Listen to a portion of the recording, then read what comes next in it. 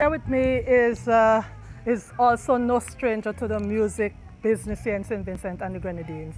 I have with me here the man Johnny Rebel. Johnny Rebel have been around for a long time. Johnny, how are you? I'm fine. Okay, so today I want you to tell me more of what's going on with you concerning the Calypso tent. Okay, well, St. Vincent and the Grenadines, blessings. Tomorrow, God's will, Graduates Calypso tent will be launching the first show at Russell's Auditorium. I need everybody to come out and hear some lovely and perfect Calypso this year.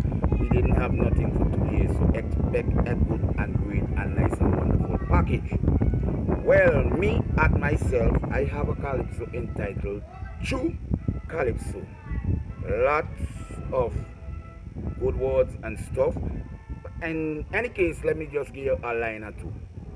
Alright, fans, and big up Edinburgh too. Calypso is in danger, and Calypsonia needs a new plan.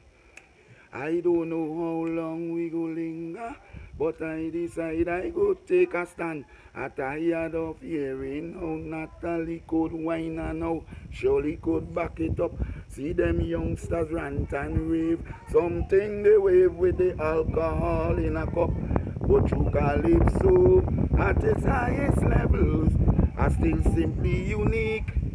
Sitting at it, tune of glory, with ragga and soca beneath its feet. So bring back the good old time, sweet Calypso, the one that hold your curiosity and make you think intellectually.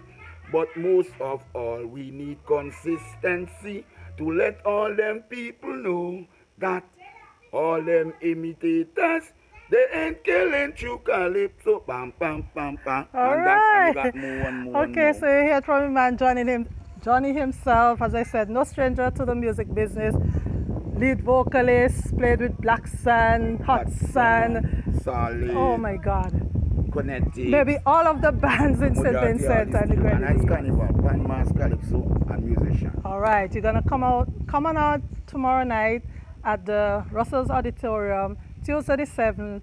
Don't miss it at 8:30 p.m. Again, St. Vincent, big up. Graduates, I say.